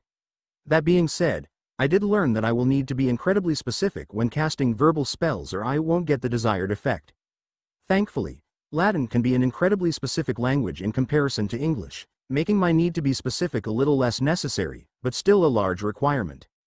The leaguers nodded to themselves before noticing that several of their own apprentices were wandering around aimlessly. Naruto, why don't you go visit with our own apprentices? I'm sure Kid Flash and Aqualad would enjoy spending time with you. Naruto nodded and walked over to the two junior heroes in question while Kent continued to talk to the leaguers. Hey, Naruto called out to a red-haired kid and a dark-skinned boy with tattoos on his arms, catching their attention. My name's Naruto Uzumaki. What are your names? I'm Wally West. You can also call me Kid Flash. The Flash is my mentor, the redhead said. And I am Calderam, but my friends call me Calder, the Atlantean introduced. I am Aqualad and King Orin is my mentor. Like I said before, my name's Naruto Uzumaki. I don't really have a hero name. Kent Nelson is my official mentor and Giovanni Zatara is my secondary mentor, Naruto told the two. Kent Nelson, Calder asked. He's Dr. Fate, right? Kinda, Naruto told them. Technically, Kent Nelson is only Dr. Fate, Sorcerer Supreme, when he puts on the helmet of fate. Without the helmet, he's just an old sorcerer who thoroughly enjoys aggravating me or those fake psychics who say they can speak with the dead. Wally frowned. Don't you know magic isn't real, he asked. It's just science dressed up to look mystical. Naruto raised an eyebrow before realization hit him. Oh gods. You're a skeptic. At this point, Naruto was trying to ease his headache away. Okay, Naruto. Skeptics are real and there are people stupider than those who think that being bitten by a radioactive insect is an easy way to get superpowers. Now that his mind was thoroughly settled, Naruto almost half glared at Wally. Okay. For your information, magic is, in fact, real. Just as real as science. Yes. There are fake magicians who use smoke and mirrors and mind tricks to make people believe they are performing magic, but magic is just as real as the ground you stand on.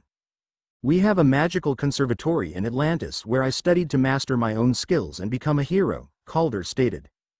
You use bioelectricity and your water bearers allow you to shape water by manipulating its atomic structure to make it a solid, Wally explained, causing both Naruto and Calder to look at him like he'd grown a second hand.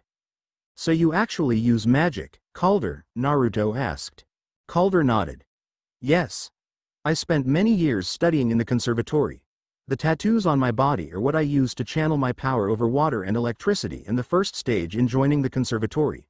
However, there are far better mages than myself who attended the conservatory before King Orin chose me to become Aqualad. That's really interesting, Naruto admitted. It sounds like how the Norse mages used runic symbols to perform magic or to impart some kind of magical property on someone or something. I would love to have a chance to visit the Atlantean Conservatory, if only to compare notes. Kent always says that knowledge is power. Indeed, Calder agreed. I'm sure the conservatory would enjoy having Dr. Fate's apprentice attend in order to exchange information, though you would need to talk with Aquaman before showing up. He would be able to give you the needed permission to attend. I'll be sure to ask him about it in the future, Naruto stated. Dudes, Wally cried out. Magic isn't real. Silentium, Naruto said in a bored tone and a snap of his fingers. Wally tried to speak his mind, but nothing came out. He tried shouting, screaming, wailing, and silently crying, but no sound came from his mouth. Much better. Was that absolutely necessary? Asked Calder. If you didn't want to hear him constantly disrespect magic. Then yes. It was absolutely necessary, Naruto said with a cheesy grin. Well, it was either that or turn him into a jackalope. Still debating on which one would have been funnier. Calder's eyes widened. You can actually transform people into animals, he asked cautiously. Naruto nodded. I used to do it all the time to the bullies at school, but Kent found out and, aside from laughing at the pranks for a good hour or two, warned me about the repercussions of turning too many humans into mythical animals and what others would think if they ever found out it was me. I was trying to pay attention to his lecture, but I could barely pay attention because I was laughing so hard. At this point, Kent and the others had overheard the story and Kent had puffed out his chest with pride that he'd been able to actually influence Naruto's pranks. Everyone else who knew the elderly sorcerer could only shake their heads in shame, knowing that Kent had more than approved of the childlike prank of turning a human into an animal like a jackalope. You know, Kent, started Clark. None of us would mind helping Naruto out, with his training, I mean. We can help him out with his hand-to-hand combat techniques and other things you aren't that well known for. Kent knew that this was only an attempt to get his student into a more heroic mindset over the somewhat childish one he currently possessed, but he admitted to himself that there were many things Naruto could only learn outside of the tower, outside of Salem. Having more experienced teachers to help him in those areas would definitely help him with his dream of becoming a member of the Justice League. He sighed to himself. For some reason or another, he felt like he was going to miss his prized student. Yeah, Kent finally relented. I'm not as young as I used to be. If I tried to teach Naruto how to fight in close quarters, I might actually get hurt on accident. Everyone seemed to frown to themselves. Kent hadn't put on the helmet in a long time, and it clearly showed how rarely he fought crime. In essence, Naruto wasn't just his apprentice. He was acting as his replacement in the field. Kent would keep an eye out for any kind of magical crime near Salem and direct Naruto to the site, where the young mage in training would combat villains and restore order. Unfortunately, Naruto can't stay out of Salem for long. His inheritance, Dinah stated, getting a nod from Kent. His parents placed a requirement that he attend and graduate from Salem Academy, followed by attending and graduating from an Ivy League school, Kent informed them. That's why I haven't brought him to other crime-filled cities. Short of installing one of those Zeta tubes you use so often in his house, he can't leave very far from our little town to get more crime-fighting experience. Even with his expertise with the teleportation spell, he would need to make frequent stops through several states and would be significantly drained of his magic power. That's a shame, Barry stated sadly. Caught between his parents' final wishes and making them proud by becoming a hero was a difficult decision for a boy his age to make. I'm sure it wouldn't be that difficult, right, Jean? Clark asked the resident Martian. Not entirely, Jean informed them. We would need the resources, which Bruce or Star Labs could easily supply, followed by joining it to the current Zeta tube system and granting him a designation with certain restrictions to certain places. We could easily have one installed within a month, allowing him to join us on small missions or for training with other mentors. I'll call Bruce and ask him if he'd be willing to install another Zeta tube in the home of a future hero, Clark stated. I'm sure he'll agree once he hears about his circumstances. Bruce can be a bit stubborn when he wants to be, Kent stated, knowing the Dark Knight for both his reputation and his personality. True, but he wouldn't want to turn away the apprentice of Dr. Fate, Clark stated. Largely, he disagreed with Bruce's, Batman's view that sidekicks were akin to soldiers in the war against evil, but Naruto had actually wanted to make a difference in the world and was more than able to with the wide array of powers that magic offered him. He wasn't some kid with a lot of emotional baggage. He didn't witness his parents be murdered by a thug or supervillain. His powers weren't the result of some kind of scientific accident or technology. He wanted to help people of his own free will, and Clark wouldn't try to stop the kid from achieving his dream. Indeed, remarked Jean, who was somewhat split between the conversation with his fellow heroes and watching his niece observe the behavior humans displayed at celebrations such as this while still invisible. A small part of him was still surprised that Naruto was able to simply see through the technique and hold a conversation with her while she was invisible. And with his own power almost dwarfing every mystic officially enlisted in the Justice League individually and still growing with each passing day, he will have very little reason to rebuff his efforts in becoming a hero. The heroes, both retired and current, all nodded when Jean made his point. Naruto was still young and his power was constantly growing the older he got until he reached the prime of his life, which they suspected would be around his early to mid-20s. Shortly after Barry asked Naruto to remove the curse from Wally, much to the chagrin of a select few who were in attendance, the festivities went off without another hitch. The cake, which was orange-flavored, had been divided between all of the party guests, including the two Martians, and birthday presents were opened. Some were more useful than others, but he appreciated the thoughts that went into each gift all the same. Just as Naruto thought he had opened the last present, Kurama came walking out with a moderately large box and the ribbon clenched in his jaws. His tail swayed softly as he laid the present down in front of Naruto. Everyone looked on in mild wonder as the fox delivered his gift, unaware, for the most part, that what he was about to do next was actually normal. While I personally have never had much need for birthdays, I understand that it is customary to bring a gift of some kind or another, the fox stated, stunning those who didn't already know that he could speak. He used one of his paws to push the gift closer to Naruto while looking away. Seconds passed and Naruto had yet to touch the gift from his partner, who was clearly growing either more agitated or embarrassed with each passing moment. Well, don't just stand there gawking like an idiot. Open it. Without warning, Wally West seemed to appear in front of the talking fox and poked it a couple of times.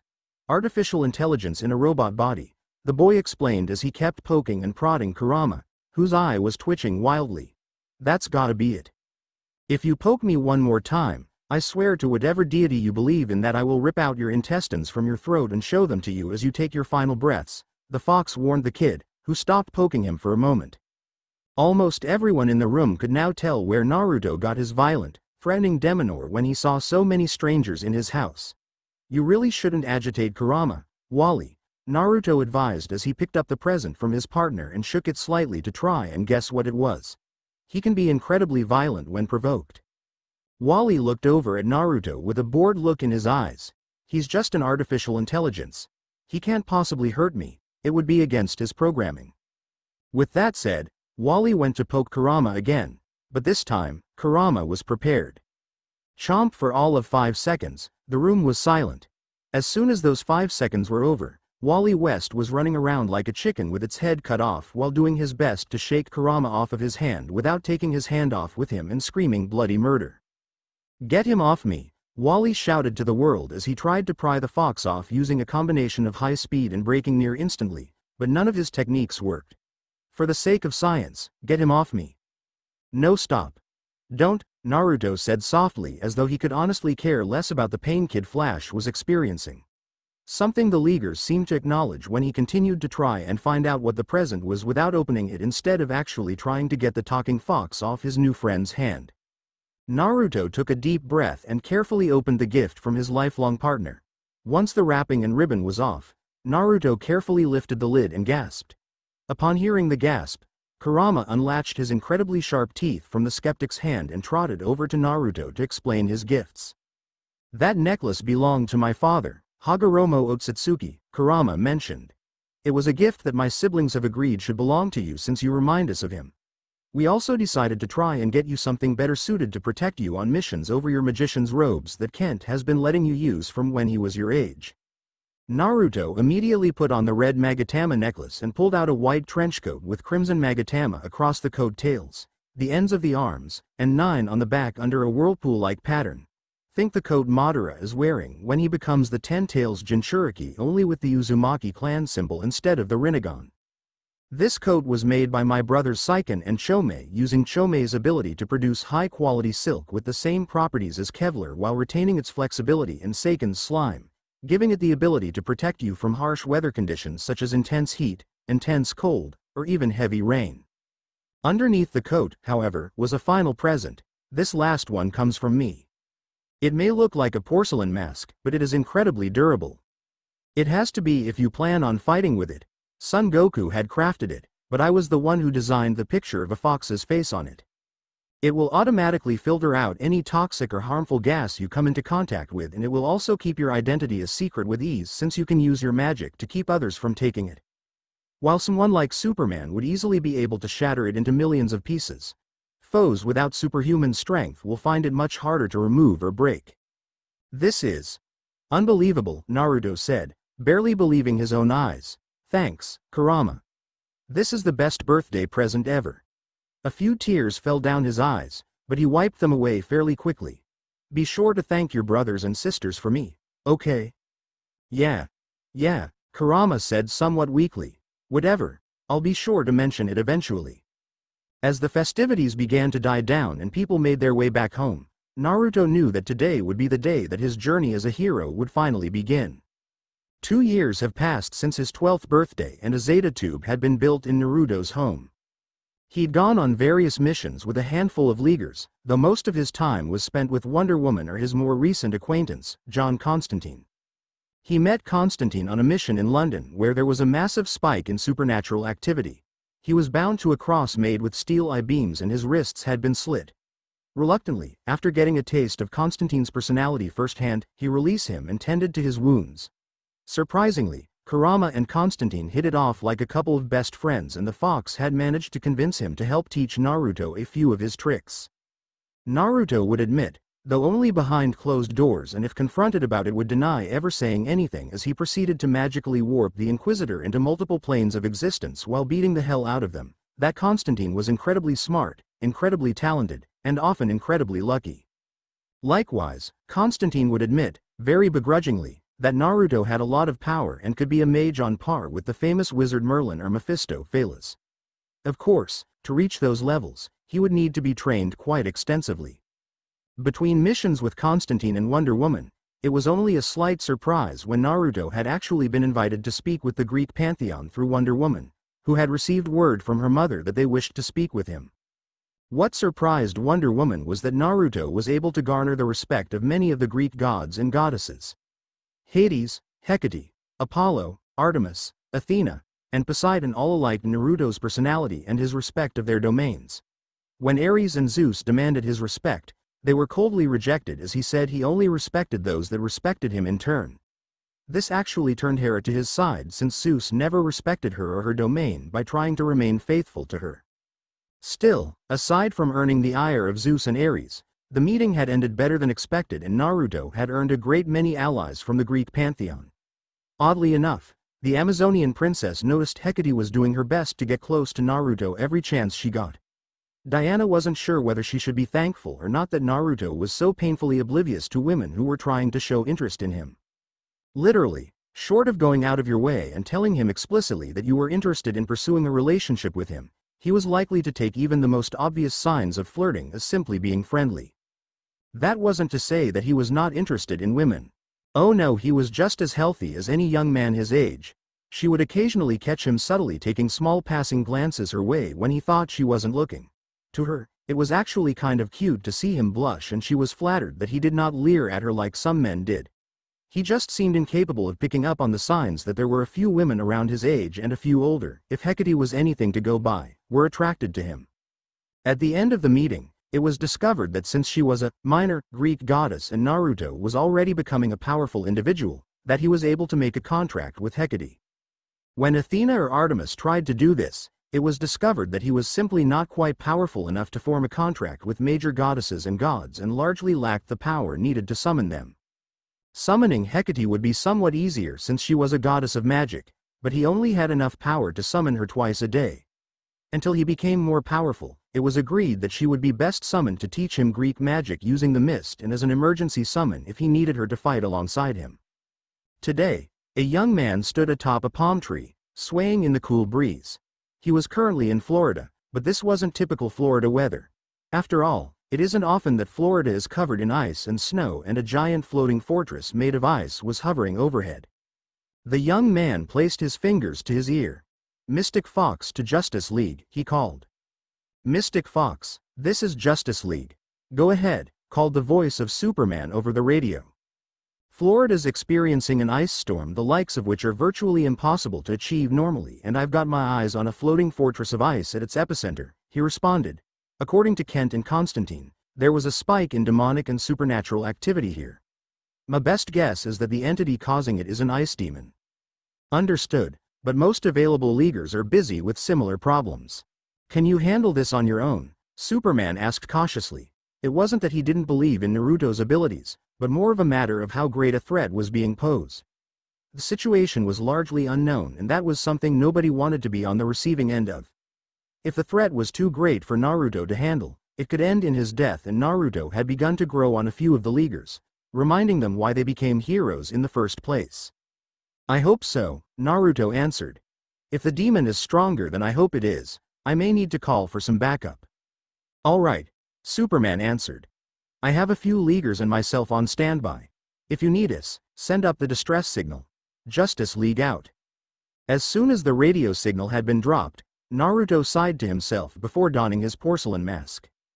If other heroes were occupied with similar incidents, then it wasn't a far stretch of the imagination that the people behind this event were working in conjunction with the other ice villains.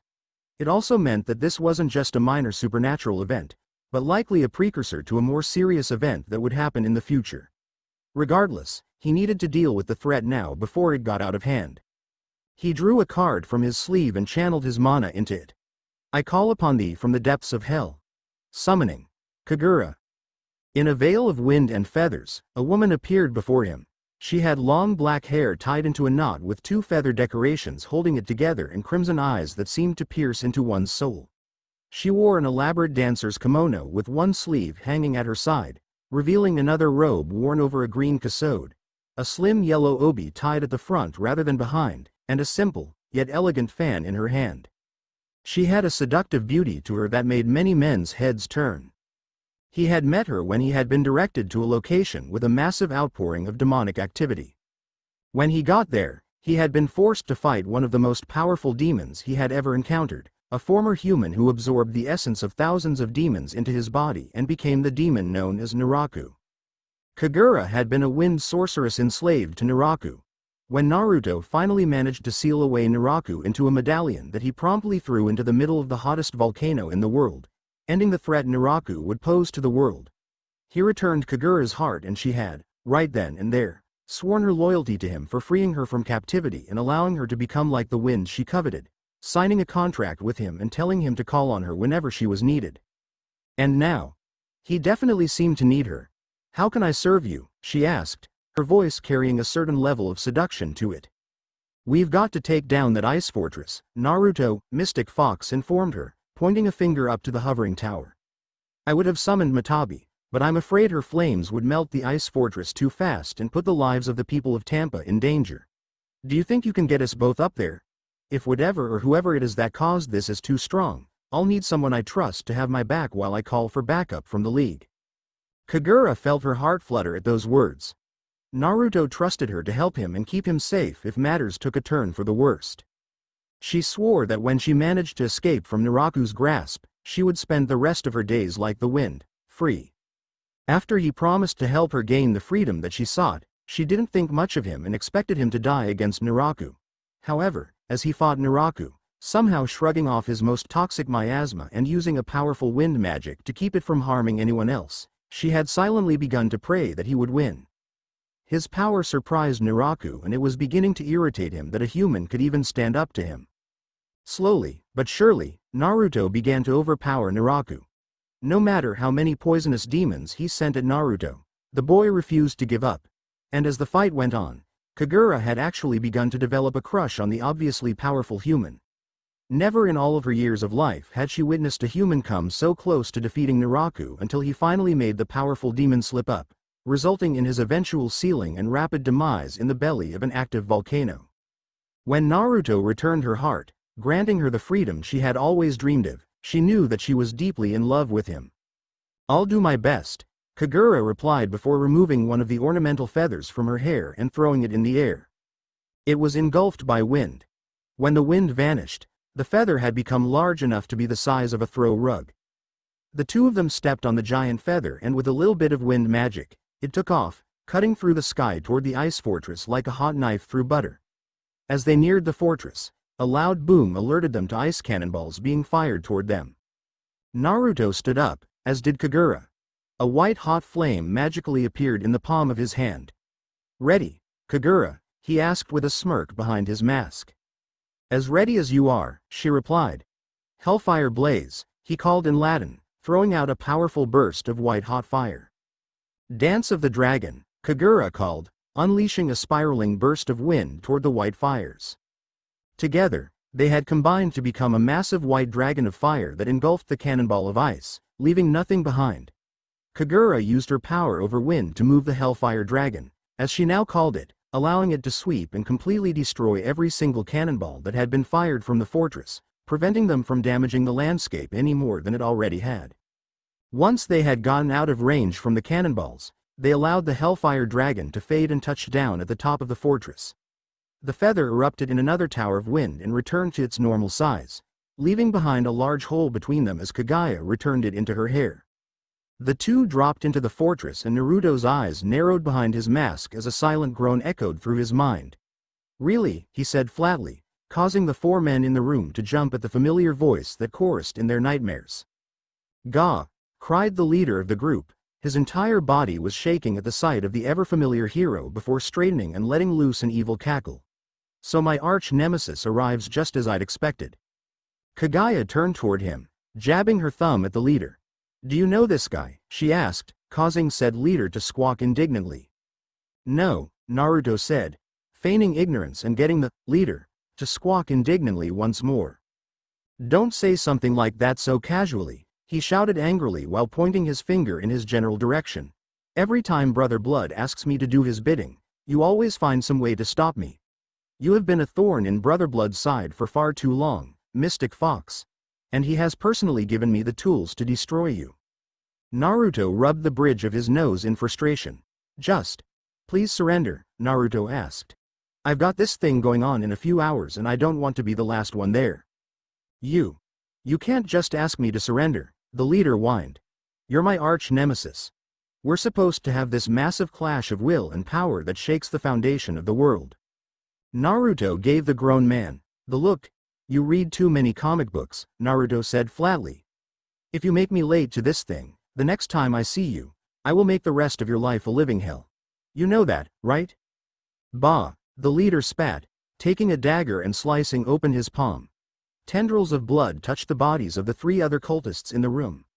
Their eyes took on a blank expression and their weapons glowed with a crimson hue. Kill them both. 2 of the cultists charged Naruto and Kagura, their one-handed sword and warhammer glowing as they swung toward them. However, Kagura had pushed her hand forward and the warhammer had stopped mid-swing. Naruto, focused on the sword-wielding opponent and the bowman, charged up one of the few spells he had mastered to the point of not needing to use Latin to cast it and threw out his palm. Shards of ice that were on the ground rose up and formed a shield that blocked the incoming arrows and sword strike. With a wave of his hand, the impromptu shield flung itself toward the leader, who was forced to dodge with a squeak as the disc shattered upon impact with the ice wall. Don't just stand there, you idiots, the leader shrieked. Kill them. Kagura drew one of her fans and lashed out with a swipe, sending a burst of air that threw the hammer-wielding thrall into a wall, where he collapsed unconscious. Naruto, however, charged his fist with the power of lightning and thrusted toward the swordsman. The resulting impact caused him to be sent flying back, eventually joining his companion in the realm of unconsciousness. Vacuum sphere, Naruto said in Latin as a dome of wind surrounded the bowman. When the bowman realized that he was not breathing, he struggled to free himself before succumbing to unconsciousness. The vacuum broke before any more damage could possibly be incurred. The 2 slowly walked up to the leader of the group, who was now cowering behind the ice demoness. Surrender. The leader's lip quivered before he hung his head.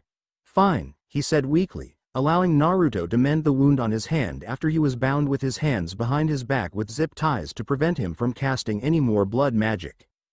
While Kagura dragged him away, Naruto examined the ritual that bound the ice demoness.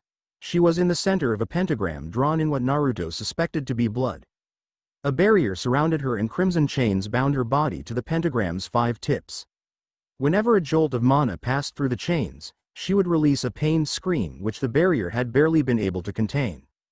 Now that he had a moment, he could finally observe the ice demoness with his undivided attention. She had icy blue skin, dark blue hair, white eyes, a pair of small, blue, leathery wings, and a tail common among devilkin. Her skin was slightly crimson where the crimson chains had bound her. All she had on was a loincloth that looked ready to fall apart at a moment's notice. Her body was toned, but not defined by muscle like he'd seen from many male devilkin. Rather, she was incredibly attractive. If the situation had been different, he might have considered asking her out on a date should she have proven to be benevolent. Hey, dating a benevolent demon wasn't against any rules, so don't judge, not to mention, this demoness was hot. Hey. A hot ice demoness. The irony of the statement was not lost on him. Don't worry, he said as he further studied the pentagram, you will be free shortly. His eyes landed upon a small area of the ritual that wasn't usually found in rituals performed by the Church of Blood. Leave it to that idiot to try and strengthen the ritual and instead end up weakening it. He pulled out a stick of incense, lit it using some mild fire magic, and began to chant in Latin. The barrier seemed to bulge and withdraw into itself the longer he chanted, and the ice demoness seemed to be pushing her own power through the chains that bound her when she likely felt the ritual weakening significantly enough for her to make an attempt. He chanted even louder, adding more mana into the cleansing ritual before watching the barrier shatter like glass. The chains shattered and faded into obscurity, letting the ice demoness fall to her knees as she greedily took huge breaths of air to try and regain her strength. Even the blood pentagram began to flake and the wind carried its flakes into the air where they disappeared along with any magic that was within them.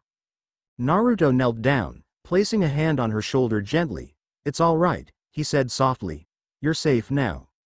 She looked up and her eyes met his. She smiled softly. Thank you for freeing me from their spell, she said, her voice carrying with it a certain level of seductiveness. Again, a common trait among Devilkin. It helped them manipulate humans when they met them. If there's anything I can do to repay you for your help, just ask. Actually, I had a few things to ask you, Naruto said. The first thing I wanted to ask you was if you'd be interested in making a contract with me. Her eyes widened. I've been learning to summon and form contracts with demons since I started to train, and since you're a powerful demoness, I wanted to ask you if you'd be willing to make a contract with me? Of course, she replied happily. It would be my pleasure to form a contract with you. Within a matter of seconds, Naruto had received a new card with details on Haku, as he came to understand was her name, and when she would be available. Now that we're partners, do you think you could get rid of all of the ice, snow, and the fortress, Haku? Haku nodded and took Naruto's hand in hers. Hold on tight, she warned. This could get disorienting. Before Naruto knew what was happening, both he and Haku had disappeared in a flurry of snow. By the time Naruto opened his eyes, the two of them along with Kagura and the 4 idiot blood mages of the Church of Blood were laying on the ground unconscious. As the 2 demonesses and heroes stood overlooking the frozen wasteland of Tampa, Florida, Haku waved her hand across the air. Everywhere her hand passed over, the ice and snow was swiftly carried away by the wind where it melted over the ocean, and the magic that held it together returned to Haku. As the mana returned to her, the wounds and burns across her body began to vanish until her skin was blemish-free. Thank you for the help, Haku, Naruto said with a warm smile. We couldn't have done this without you. Haku's cheeks gained a violet tint before she wrapped Naruto in a hug. Kagura cleared her throat in clear agitation when she noticed the hug go on for longer than most casual hugs went. I should get going, she replied. Call me whenever you need my help. Then something struck her. She didn't know his name. I don't think I've asked, but what's your name? Naruto, he replied. Naruto Uzumaki. That name caused her to pause. For some reason, she felt like she should know that name from somewhere. It was familiar, yet foreign. Like a memory long since forgotten was trying to worm its way back into her mind.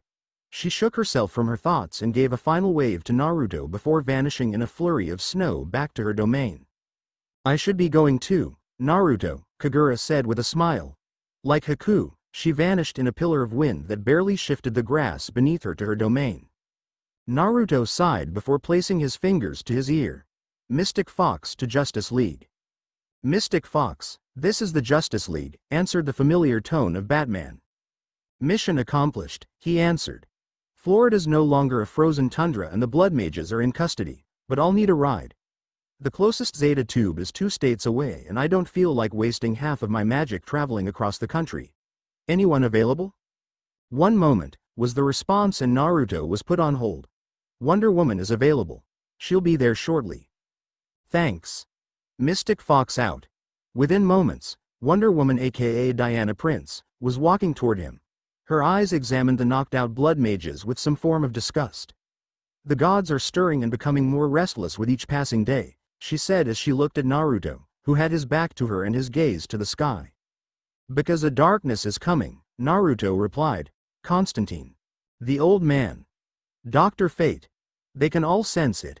With each new hell gate that gets opened, more demons and parademons rush through as if the floodgates of hell are open and it's open season on humanity. And with more blood mages showing up, more portals are being opened. Blood mages are becoming a growing force to be reckoned with.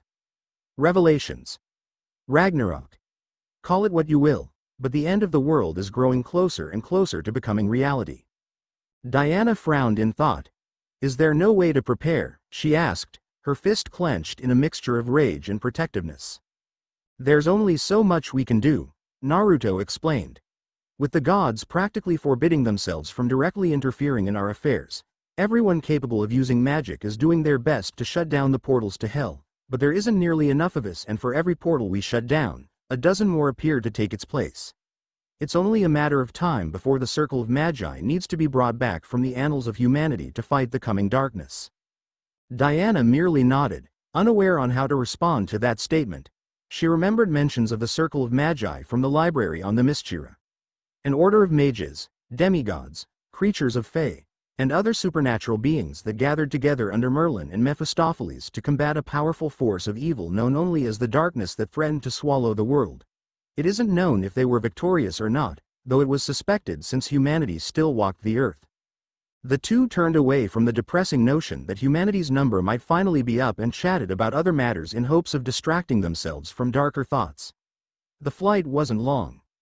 The blood mages were locked away with numerous arrays to prevent them from using any form of magic, and Diana and Naruto were on their way to meet up with the others at the Hall of Justice.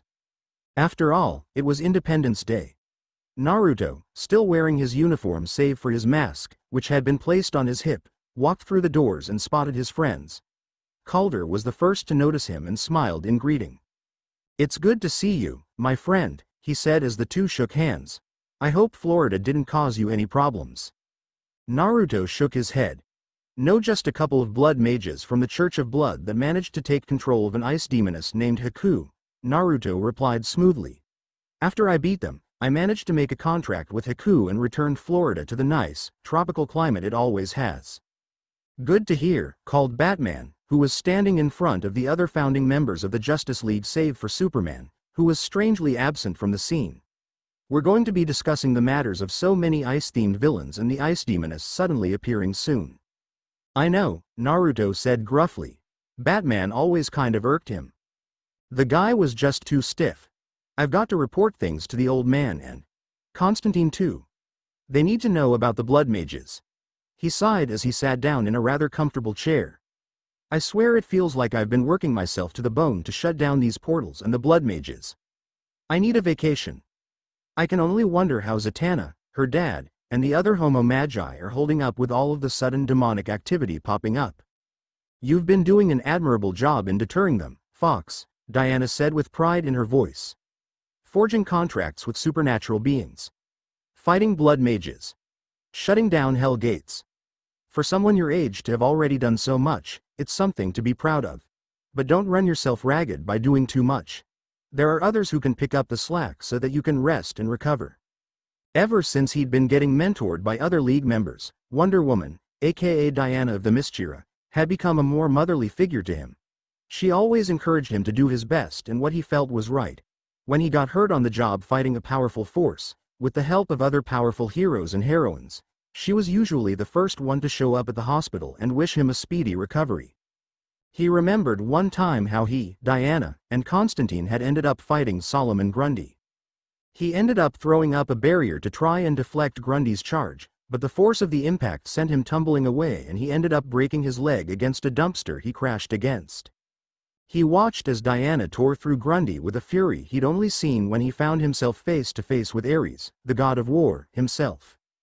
Of course, he helped her by casting some support spells he'd developed over the years using his personal spell key, but for the most part, he and Constantine were forced to watch from a very safe distance as she completely destroyed Grundy, revealing that a magical artifact had been tied to him and allowed him to absorb their magical attacks far faster than had been recorded prior. Naruto nodded in thanks with a warm smile as his body finally seemed to relax into the comfortable seat. He closed his eyes and entered a meditative trance. He'd learned how to do this on long trips in order to prepare for the battles to come. It helped him relax, but also allowed his mind to stay sharp.